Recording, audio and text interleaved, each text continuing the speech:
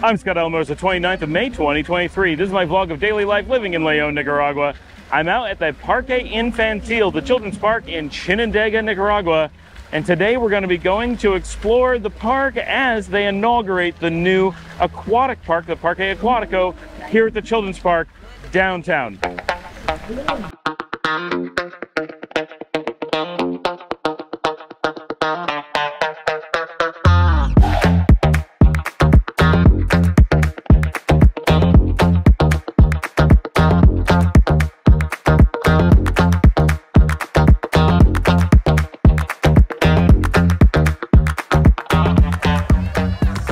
Hopefully you can see behind me, these are the lines to get into the public park downtown at Central Park. So Central Park and the children's park connect diagonally across an intersection, and this new aquatic park is an addition to the children's park. I'm standing in the children's park now, and this is all new. Now this is actually happening on June 3rd. We're recording this a little bit in the future for you guys because we found out from Intour, the Department of Tourism, that this was happening today. So we just found out yesterday in the evening. We jumped in the car as soon as we could today and made it up here. They're still in the inaugural events, and it is super loud out here. Everyone's screaming, but this looks like a lot of fun. People are excited, and there's a lot of people. I mean, the children's park is full, and the aquatic park is a massive line trying to get in. So we're going to do our best to see what's in there, but this is pretty cool. Once we had a chance to get up to the park, we found out that while they're doing a bunch of inauguration activities today, they're not actually letting people into the pools, which is too bad because we had brought the kids and we're thinking they were going to get to go try it out. We knew it was going to be crowded. We knew it was at the end of the day. They didn't start their activities until 3 o'clock and it closes at 7. And by the time we got there and got to the front of the line, it was about 5, quarter after 5. So it was getting dark, as you can see in some of the videos, but it was a beautiful day at the park. It was great to bring the kids up because they haven't done that particular park yet, whether the Parque Infantil or the Parque Central there in Chinandega, and getting to see that this new aquatic park is there was really cool. But they didn't have anything turned on. None of the fountains were on, nothing like that. The pools were there, but no one could get into them. It was just a crowd using the space, and they had DJs and announcers, and they were doing a big like ribbon cutting ceremony effectively, and a lot of people showed up. Like, this is a big community event. People came out to see this in action, and that is really cool that so many people came out and got involved, that Chinandega was opening this new park and the government was getting involved and growing the middle of the city this way. And this is a beautiful addition to the middle of Chinandega. It takes an area that was, I think, like a parking lot before and makes it into something really beautiful and important for the kids. This is a place to get out and cool down. Chinandega is the hottest city in Nicaragua by no small margin. It is very, very hot.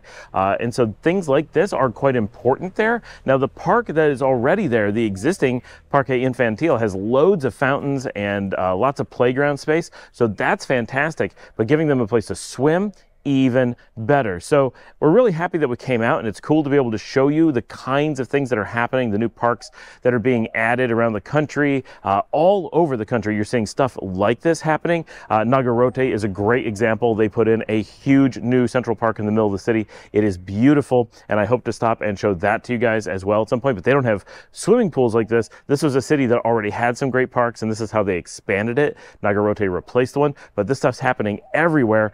Similarly, the new Malecon at Granada that I showed you just a couple days ago, another spot where they're adding. So much infrastructure of this nature. And you may think that some of this is touristy, and certainly in Granada it is. But here in Chinandega, we get no tourists at all, nor in Inaugurates. In the case of Inaugurates, it is along the highway and does look great as you drive by. So there's a few of those that they seem to be putting a little bit more effort into things that are by the roadside for lots of good reasons. Not only does it look good for tourists, but it makes the people who live here more aware of what there is and make them happy about it as well. But here in Chinandega, we're talking about the middle of the city. Like, the only people that are going to stumble upon this are Chinandegans, I think it's called, Chinandegans, people who live in Chinandega, because it's not on a path to anywhere. There's no main road going past it, and there are no tourists whatsoever that come into Chinandega. And so this is truly what's being done for the people who live here, and it's really wonderful. I'm going to keep today's video on the short side because we've been very far behind on videos and it has been a struggle just to keep up. And if I make a lot of content, it actually takes a lot more time to edit, a lot more time to upload, a lot more time to get ready for you guys. And I want to get some of these moving, and I want to get this one up almost in real time because I want people who are in the area to see that we're covering current events like this in Chinandega. We were invited up by Intour, by the Department of Tourism, to come cover this, and very glad that we did. Do wish we had a little bit more information. We've been a little bit more prepared, but it was cool that we got to see it and important. After that, we came back, did dinner. Since we were up there, we stopped at Dragonfly. Fantastic restaurant. I talk about it a lot when we're up there. I've learned I just want to get the Wan Fly, which is the crab rangoons, and the raw tuna nachos. Absolutely fantastic. That's what I eat every time. Luciana's figured out she can get pasta there. Lisa likes getting sushi there. It was actually interesting. There was so many people. So Dragonfly is one of the more expensive restaurants in the area, meaning all of Leon and Chinandega. Western Nicaragua, Dragonfly's on the upper end of pricey. Not the most pricey, but certainly in the top handful. And as such, you would expect that in a place like Nicaragua, the audience for that would be relatively small and heavily expats. Well, Chinandega, being a non-touristy city and not on a path to anything, does not have tourists, and Dragonfly does not get any. As an expat who goes there, I am extremely rare. I have never seen another expat there, and I only know one or two who have ever said that they've gone there. So it is a big deal that that when you go there, there are hundreds of people. They actually had a VIP room with over 100 people in it. There were hundreds of people there. Hundreds. There was, the outdoor seating was full, the indoor seating was full, and a VIP room with more than 100 people in it. It was amazing how busy it is. And for a family of 4, we clocked in at $50 with no drinks. We only had water, which is not super expensive. If you're in the United States, you're going to say, well, that's a great deal. If you watch my episode on budgeting, you're going to say, well, you're certainly not going to hit your $100 a day if 4 people are eating at a fancy restaurant for that. That's like $12, $13 per person. And you're right. It shows how hard it would be to hit the $100 per day, but still possible. Remember, I got only appetizers. Luciana got pasta. If you're getting a tomahawk steak 3 times a day, yeah, you'd be dead soon, but you could rack up the price a little bit.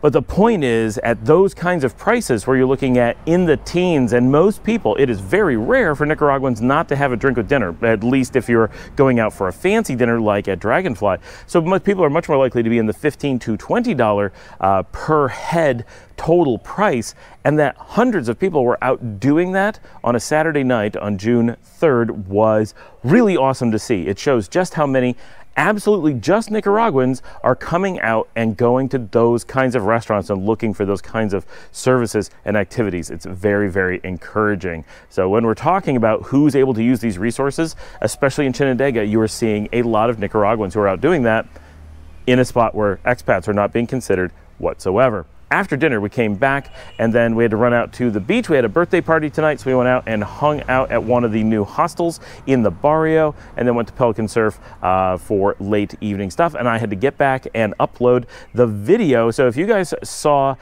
it would have been yesterday's video, and some of you commented that at the end of it that I was not sounding as good as normal. That is because I was recording that audio after many drinks at 5 a.m. as I tried to get the final touches on getting a video uploaded for you.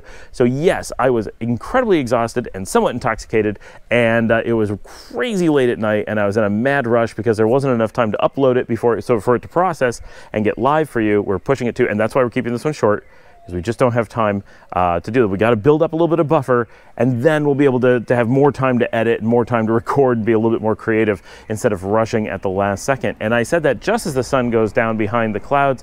It is about to set here, and it is time for me to say goodbye. So please remember to like and subscribe. If you'd like to support the channel, pop that link up here. Buy me a coffee. Really helps a lot. If you'd like to get some direct one-on-one support for looking at relocating to Nicaragua or somewhere else, what it takes just to have a discussion, need someone to look at houses. And remember, it takes weeks to even see a single house. It is a huge process. I know it sounds crazy, but that's why, one of the big reasons why it's so hard to find a house here is the incredible amount of cajoling you must do to be able to see a house, if you can even contact someone. Or if you're looking for tours or whatever, send us an email, info@relocatenicaragua.com. As always, share with your friends, tell your family, post on social media, put those links wherever you can, and I will see all of you tomorrow.